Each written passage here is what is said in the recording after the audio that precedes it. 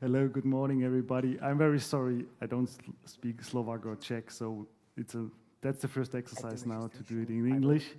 My name is Thomas Weible. I'm the CTO of Flexoptix, a company which is specialized in optical transceivers. And as Andre said, we prepared something for today. We handed out some handouts, but there is no exam, so no worries, although we are here in a university environment. I just have to grab my presenter now. So when I started Flexoptix 15 years ago, together with my co-founder, it was always an interesting thing about transceivers when it comes to compatibility. But when I show that slide, it's more the other perspective. So Arista did a really great presentation last year about 400 gig ZR transceivers, and that's mainly the talk today about coherent pluggables, how to do long-distance transmission with DWDM with 400 gig and beyond. And there is a new technology called Coherent, which is now able in pluggable modules to be established. So the interesting part, what I found out was, as I said, 15 years ago, the company founded, it was always this battle about transceivers when you plug them into a switch, and they were not supported at all, and then you had to do some tricks to get the transceiver up and running. So they were unsupported transceivers. Now, 15 years later, as we are talking about 400 gig and high power consumption transceivers, we are now talking about unsupported platforms. So it's a game changer. So it changed the game around, so the platforms are not supported any longer. But this was quite interesting to see. But I don't want to talk more on that now. So I will hand over first to Gerhard. He will do some theory about coherent pluggable technology, especially about the coherent part. And then I'm later on show you how we integrate this in a switch operating system, and especially for you as a technician, how you can identify pitfalls, issues, errors on your link, on your coherent link when you operate it. Gerhard, it's yours. Thank you. Thank you very much. You can hear me. All right, good. My name is Gerhard Stein, Head of Product Development at Flexoptix. Some years working on amazing products such as Flexbox, and I'm going to talk about a little bit of the theory behind transceivers, especially the coherent one. And let's go back a couple of steps to the classical one, which we also call direct detection transceiver, and their limits. So usually what you have here is a binary signal you are transferring, but really when you measure it, it looks more like this, a sinus wave basically. And the problem is when you increase the frequency, which usually you want to do if you want to increase bandwidth, you end up doing something like this, that you increase the frequency, but the problem is when you want to measure it for recovering the signal on the other side, like a photo detector does, the problem is that you have effects like these, where it becomes much more difficult to detect what a 1 and what a 0 is, basically. So what you have to do is change the threshold. It becomes a distance that is much shorter you have to measure, and the tolerances and the error increases, and that is the reason, if you consider other effects like chromatic dispersion, that cables normally are shorter if you want to have higher bandwidth. So what does change with the coherent transceiver? First of all, the direct detection transceiver does not look at all the properties the light emits. One of the major properties, which is quite interesting, is polarization, which means, for example, who does have a screen protector on the notebook? Does somebody has something like that? All right, then you know for sure this one also has a protective screen. When I tilt it, you stop seeing the picture. That is because light, natural light, is not polarized, but you can polarize it through special kind of foils. And that is the effect we can benefit from because light is not just all about amplitude, it's also about polarization. That is one thing. So we could transfer through polarization multiple signals at the same time. With laser, it's the other way around. So you have polarized light and you combine it with another polarized light. And since you have the cross-section of your cable, like this one, we are looking aside on it, you have the Y plane, and there's also an X plane. Z plane being the time or wherever the cable is going to your reception side, right?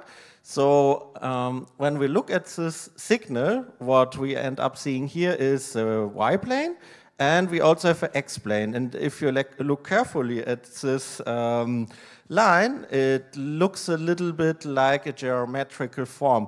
Well, it turns out that coherent transceivers are able to transfer three-dimensional signal. And yeah, it looks like this. Now imagine you need an apparatus, a device that is able to recover a signal that looks like this. It looks weird, doesn't it? Does it look like a sinus wave? Not at all, right? The thing is, we have not talked about the third property, but I mentioned it in the slides, phase. So phase is one thing, polarization is another thing. Now, polarization is something we can look up on, but let's concentrate on one slide and let me explain how phase shifting works. So, next slide. Here we go. So what we are doing basically is combining amplitude and phase by using a constellation diagram. Now we are looking at the X plane. So just taking one plane, there's a Y plane. As said, they're being transferred at the same time. And what we are doing here basically is splitting up our components in, maybe you've seen it in electrical engineering that we talk about a complex number, imaginary part and real part. So it's the same here, the in-phase component, I'm in phase, degree is 0, means real part, and imaginary part is this axis. It's really the same, it's just a different naming you use for signal theory. And what we are doing is scattering the signal. Now, we want to play a little game, so can you please raise a hand whoever has a card? I would like to count you guys. I'm counting 1. Who else? 2? Just okay. wave them. Just wave them. Yeah, just wave them. You can do as well, Jan. Okay. I think we prepared 16 cards. I'm seeing 16 cards. So all good. We are going to play a little game, and we are going to guess what kind of signal we are transferring. We are still talking about binary signals. These are 01, 01. All these are binary signals. So let's start. For a little help, because I will get to the next problem you have to face with transceivers, which is a bit error rate. And through this game, I hope you have a better understanding of it. At least I will try my best to explain it. So it's the same plane. We have our 16-quorum constellation diagram. And on your cards, you have phase and you have amplitude. And what we are going to do now is to verify if the signal I, as a transceiver, I'm sending to you guys, you are receiving it correctly. So what I'm going to transfer is 1, 1, 1, 1, 1, 1. Let me display it here. 1, 1, 1, 1. And I'm asking you to raise a card, whoever thinks that has the signal of 1, 1, 1, 1, 1. And I'm the center of the diagram. So we've got 16 cards, 16 constellation points distributed now. And I'm the center. So here is 0 degrees, here's 90 degrees. So what we have here is basically 45. Who has 45? Here we go. Here we go. Perfect. An amplitude of 33? Yes. He has it? Perfect. All right. Then 0101 is the next signal I'm transferring. It will be a nice laugh message. Where do we have this guy? It is about 0101. Here. So what do we have here as angle? This is a negative plane of angles. So what we have here is more than 90 degrees. Who has it? So still 33% of amplitude. and more than 90 degrees, so 135. Minus 135. You have it? Great. Good. So, last signal, and with that we have completed our love message, is 100%. No, it's not 100%. Let me check. On which plane is it? 00 and 11. 00, 11 is here. So 75%. And what angle do we have here? It's not 135. It's more than 135. 168. Ah, here we go. 75? 75. Great. So I saw your cards, they all were correct. If I would have to count the bit error rate, I would have said all these people who lifted the hand, the card, with an incorrect number, I would have put them here into the numerator, which is 0, and I would have divided into the total amount of transferred bit. We transferred 12 bits, and there were no errors. You are a great audience, thank you very much. So we have a bit error rate of 0, congratulations. Thank you. All right, but there are more ways to measure errors. So if you're coming from the data science guy, computer science guy, you only care for bits. What we were doing basically right now in this game. But there's another way to measure the quality of your cable and transceivers and so on, which is the signal-to-noise ratio. It's a logarithmic value you can calculate, and basically when you display it on a diagram, here I'm sending a signal, and here what you have is noise, and what we want to avoid is the noise, obviously. So what we do here is increase the distance. So this is an example of a good signal-to-noise ratio. You still can measure it, you still can detect it, and all is good. The lower the signal-to-noise ratio, the more difficult it is to distinguish between the real signal and the noise you get. So you don't want to have that, right? ESNR and OSNR, where there's an electrical signal on the transceiver, on the side where you have to convert to your binary signal. The optical part also exists, obviously. You can measure an electrical and optical signal, and yeah, that's basically it. Now for an example how this looks like when we have a good signal-to-noise ratio, so 30 dB is good. We are hitting the spots where we are supposed to be hitting them, but the more we decrease this value, the more it gets scattered around. Here you can still set up a window and see, okay, these are the bits I'm transferring, I'm all good with 20 still works, but going to 5, it's more difficult to really recover your signal. All right, one last slide about error vector magnitude, which for coherent transceivers is interesting, is the error vector. The error vector is, a little bit more complex. So what you do is look at your constellation diagram, imaginary part, real part. I talked about it basically. And here is our real point we want to hit, and here's our measured point. And the difference between this as a vector given is your error vector. Of course, with the magnitude, you can measure the distance, but you can also do more analysis like, is there an IQ phase error, which means maybe there's some rotational issue with the signal, that the switch got rotated, stuff like that, and for some reason the cable reacts pretty odd on that. But what we really want to achieve with that, and to get it simple and summarized appropriately, is an error vector magnitude we hopefully will see on our routers and network devices. And obviously we want to reduce this value to 0. Thank you very much. And we will get to the practical part with Thomas Weible and how it looks on a typical Nokia switch with SROS installed on it. Okay, thank you very much, Gerhard. So what we did, we took a Coherent pluggable 400 gigabit together with DKIX in Germany, and operate a link, a 400 gig link in their Nokia gear. And we basically took the CLI, did a show port, and looked what the Nokia returns us. And in the next couple of slides, I will divide these parts to explain you which parameters are important and which one you should be familiar so far when you operate regular transceivers, like direct detection transceivers, like 10 gig or 40 gig transceivers. And now with the Coherent, we get way more parameters. So here you see a typical show port,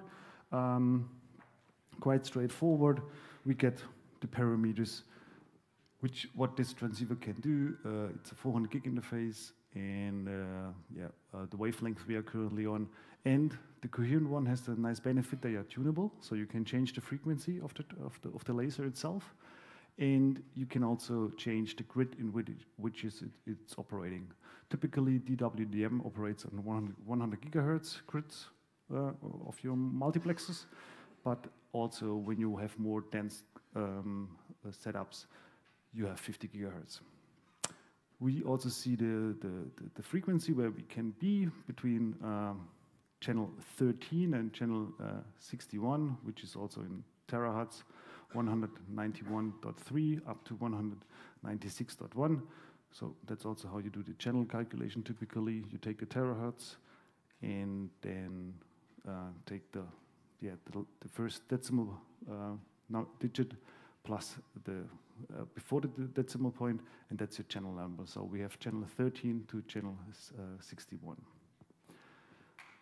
There's not much more to say. Typical parameters like when it's produced and so on. For sure, Coherent transceiver do have diagnostic monitoring, which you should be familiar in these days now. So we can measure temperature, voltage, and also TX and RX levels. For Coherent ones, the temperature, I highlighted it a little bit, is very important. That's also what I referred at the beginning about the unsupported platforms, because the temperature is a critical part. You shouldn't overheat your transceiver, and such a module can take up to 17-20 watts. And when you imagine you have a 32-port switch, each port is taking 17 watts. You do the math, you're going to be beyond 500 watts just on the transceiver sides. And in the optical communication, all the watts or the power we feed into a transceiver is mainly the result of heat later on. So we have to get rid of that heat, and that's a critical part. So you need to monitor the temperature, and for sure the values go up to plus 50, plus 60 degrees centigrade, and that's normal operating conditions. So don't be upset if your temperatures go up. If you're beyond 70 degrees, then it's going to be an issue, according to the specs of the transceivers, for sure, or the thresholds. Now for the Coherent side, Nokia, or the Nokia OS, they added a whole section just for the Coherent optical module, and these are the interesting parts, especially when you want to troubleshoot a link now to see if it's working properly or not, before you see bit errors or even flapping links or frame errors, etc., because they are all above on the layers. So this is really physical layer 1, where we can do measurements. So we start first of all with the RX channel. That's an interesting thing here. When you operate today a DWDM network with 10 gigabit, for example, you typically look on the TX channel that this is fitting to your MUX, and the RX, you don't have to be aware that much because the receiver side is typically broadband, it takes everything, and MUX before your transceiver is filtering. Now on the transceiver, for the Coherent one, we have to take in consideration that the receiver needs to distinguish the signal, and we have to tune as well the receiver to say, okay, you have to lock your oscillator, there's an oscillator inside, to channel 23, because that's the receiving signal. So that's the first step you need to be aware. You need to check on which channel is the counterpart interface transmitting, and you have to lock your receiver to that channel as well. Typically, it's the same channel number which when you are transmitting, because we are also on channel 23 now, and we are on the transmitting side and on the receiving as well. The second one is dispersion. I just have to get over there. It's a little bit of the loudspeakers. The dispersion is well known from the CWDM networks. When you operate 10 gigabit CWDM networks from 1310 up to 1610 nanometers, you might be aware that the higher the wavelength, the more you have to take in consideration about chromatic dispersion. So what is chromatic dispersion? It will change your signal in velocity while it's traversing on your fiber. So when you put the signal at the beginning on the fiber, it will change over the time when it's hitting the receiver. And this can make serious issues because, yes, the receiver can't detect it any longer. The coherent modules, they have the great capability to have a broad set of how they are tolerant to chromatic dispersion. Here you see the sweeping and the end. So we start from 2,000 picoseconds per nanometer down to minus 25,000. And that's a pretty big broad range. And it can compensate it automatically, and that's pretty cool. So we see here the actually measured dispersion, which is 220 picoseconds per nanometer. And if you know the link length of your span, or the other way around, if you know the characteristic of your fiber, which has, for example, 10 picoseconds per nanometer per kilometer, you can do the math. How long is your link? And in this situation, we had a fiber with 10 picoseconds per nanometer per kilometer, so this would end up in 22 kilometer fiber. But actually, there's an offset of 80 picoseconds in the Nokia OS. We couldn't figure it out, so the fiber was actually 15 kilometers. The characteristics were correct with 10 picoseconds per nanometer per kilometer, and we somehow figured out an offset of 80 picoseconds per nanometer. How did we figure that out? We built a back-to-back link with just 2 meters of jumper cable, and there it showed up 80 picoseconds per nanometer. So actually there should be 0 picoseconds per nanometer, this dispersion, because it's very short. Again, dispersion, so the change of the signal over time is now, as Gerhard mentioned, about the polarization. We have 2 axes, the X and Y axis, and also in the fiber itself, the signal, when we have the X and the Y plane or plane here, they can change while they're traversing over time. And this delay is called a different group delay. And here we measure 2 picoseconds. And typically, the transceivers are capable to compensate up to 10 picoseconds. Afterwards, they will end up in bit errors. But this is in the data sheet of the transceiver typically mentioned, that you know how much they can compensate here. So that's about dispersion. And now we're coming to another thing, which is a special thing about the QAM modulation. At the beginning in November, when we both made this presentation, there were those migrant birds traveling towards the south. This was just around our headquarters. I really like that picture. And how do they find their way? They do have a pilot at the beginning. Okay, they have a couple of pilots now, but here is a single pilot who is leading towards the south. The same we have in our coherent transmission. So there's a pilot sequence, and we take the outer edges with the 100% amplitude to identify if the phase is shifting. This can happen, for example, via a light strike. The phase of the optical signal can shift, and with those 4 pilot signals, we are capable to shift it back, to identify, hey, there is an issue, we have to shift back the modulation to the right angle. And in the Nokia gear, this is called a CPR window size to recover the phase. And the reason why we have it here is it's set to 32 symbols. It's the size of how many symbols we measure to see it's a sliding window to identify a phase shift or not. So when you make the window smaller, you can correct phase shift quite quicker. But this brings also will add some bit errors on the link. So you have to make it in a decent size, and that's the default setting is 32, which works pretty good. What else? On the optical side, the OpenZR is an important thing. As Gerhard said, told about the theory. This link, our 15-kilometer link, was running with 32 dB OpenZR, which was very, very good. because a typical coherent pluggable is capable down to 26 dB, and we were way beyond that, so this was very fine.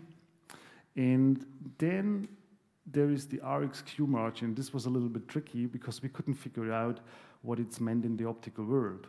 In the optical world, we figured out later on, it's typically called the Q factor. And what does it mean is, it's the margin, how much space we have left until our FEC, because we have a forward error correction inside of the transceiver, is capable to correct the signal. So if this value is going towards 0, the FEC is not capable any longer to correct errors, and then you will end up at the end with bit errors. And therefore, those numbers need to be taken into consideration. So the RxQ margin, or most probably in other systems, it's called the Q factor, in combination with the pre-FEC errors. So that's the error rate before it hits the FEC. That's an important measurement where you need to look at. On a back-to-back link, we had roughly 4 dB of margin left, and that's the maximum, actually, what we saw there. And just need to look at the time. There we are. Another thing, what we identified is you really need to look at the specs, what your transceiver can do. Why? Because the operating system allows you to set different compatibility modules.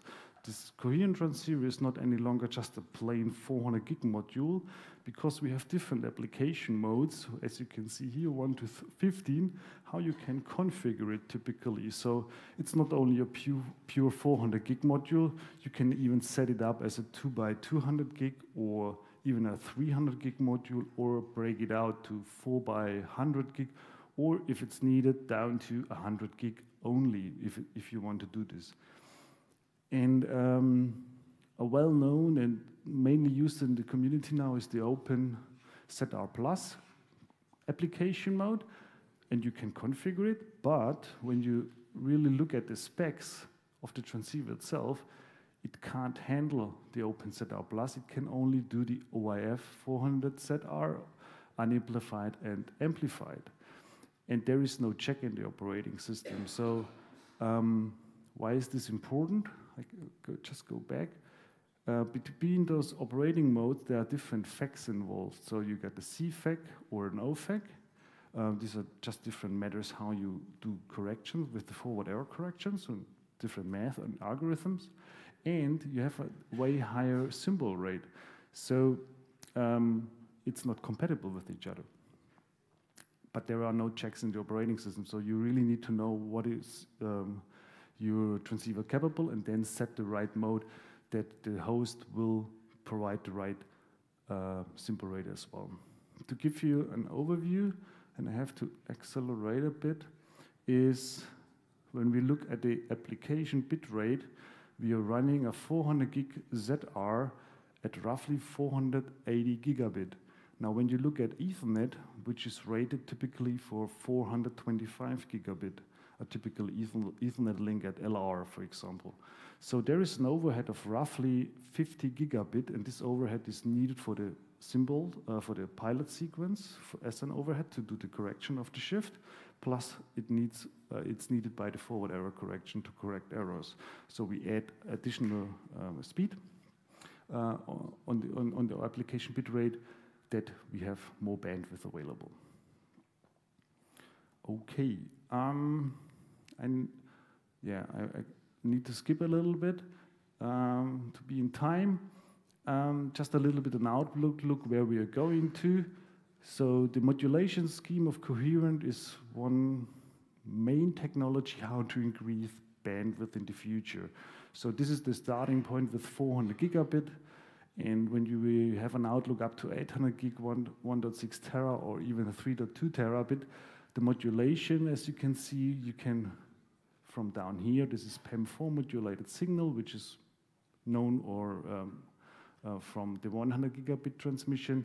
And when we do it by, with not PAM4, with 16 QAM modulation, we can multiply it by 8 the speed and go up to 1.6 tera if this is needed. Another way to increase bandwidth is to increase the speed on the electrical signaling from 50 gigabaud, and don't be confused with the gigabaud and the gigabit. So a 50 gigabaud PAM4 modulated signal actually does transmit 100 gigabit.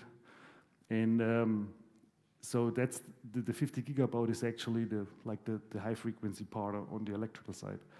And so industry is aiming definitely to 100 gigabaud to build PCBs who are able to do 100 gigabaud, and now even thinking doing 200 gigabaud on the electrical lanes. So when you have 4 lanes and doing 200 gigabaud on those 4 lanes, you end up with 800 gigabaud then, or in combination doing the 800 gigabit depending on the modulation. And just a small outlook, and then we're done, is a breakout mode. As I mentioned at the beginning of a coherent transceiver, you can configure it in different application modes. It's not a pure 400 gig transceiver. You can even slice it down to, let's say, like in this example, 4 by 100 gigabit links, but this is an optical breakout. This is not a physical breakout. And the great thing is here, you give a subcarrier on your, this is our frequency here, to a certain receiver. So in this circumstance, we have 4 different receivers. They are connected via a splitter, basically. That's an optical splitter. They all get the coherent signal, and the first one grabs just his section, his frequency, and the second one, second frequency, and so on, to make a breakout mode on the optical side. This is mainly driven currently by Infinera, called also the OpenZR. They even do it way harder. They go up to 25 gigabit per channel, per digital subcarrier multiplexing, and they can end up with 16 channels, basically. That's the idea of it. This brings me to the end of the presentation, and we are happy to take questions about the coherent technology. Thank you very much.